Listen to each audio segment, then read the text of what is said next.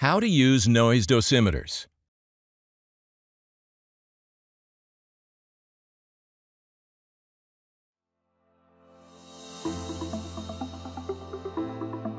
Are you looking for a noise dosimeter? In this video, we take a look at how to use noise dosimeters. The noise dosimeter shall be mounted on the top of the shoulder at a distance of at least 10 centimeters from the ear on the side that is most exposed to the noise.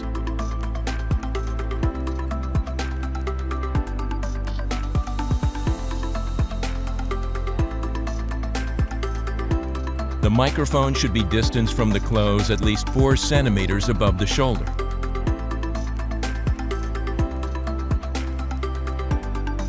Noise dosimeters should be worn for the entire measurement period. Start and stop of measurements should be noted. The basic measurement results should include LAEQ and LC peak.